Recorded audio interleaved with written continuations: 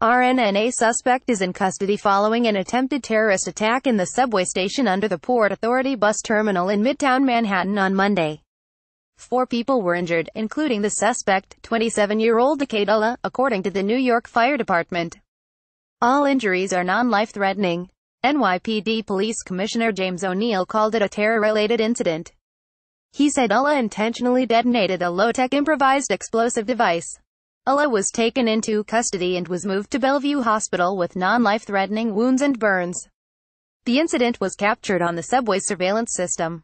When asked about the suspect's connections to any terrorist groups, ONeill said, "He did make statements, but we're not going to talk about that right now." Fire Commissioner Daniel Nigro said 3 other people suffered minor injuries consistent with being in the area of the explosion, such as ringing in their ears and headaches. All 3 took themselves to receive medical treatment.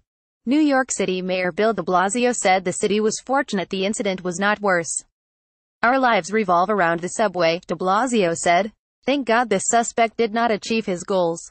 The device exploded in an underground passageway around 42nd Street and 8th Avenue in Manhattan, near the Port Authority subway station and bus terminal, according to the NYPD. The incident is about a block away from the New York Times building and near Times Square. John Miller, NYPD Deputy Commissioner of Intelligence and Counterterrorism, said device was based on a pipe bomb and tied to him with Velcro and zip ties. Authorities evacuated the A, C and E subway line, and there is a heavy police and emergency responder presence.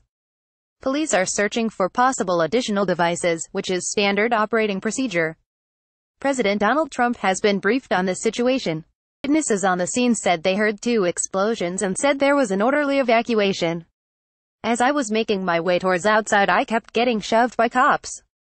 Cops at every entrance blocking, police and SWAT everywhere," witness Francisco Ramirez told a CNN correspondent. "It was scary. It was just a lot of chaos, but I didn't see any injuries."